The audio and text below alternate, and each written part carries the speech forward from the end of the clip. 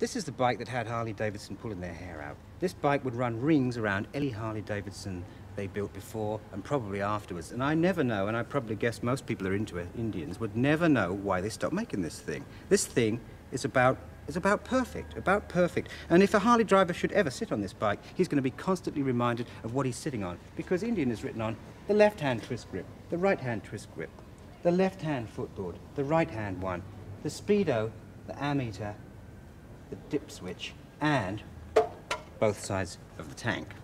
And not only that, it's written on the primary cover down here, very proudly, Indian Motorcycle Company. And also, if you don't know how to start your bike, you just read what it says on the carburetor cover. Here it says prime. On with the gas. So we prime the bike with a couple of kicks. Even maybe one kick. Then it says start. Move it to the start position. Yes! Then you move it to the warm-up position. And then when you want to go for a ride, move it to the fully open position. And off you go.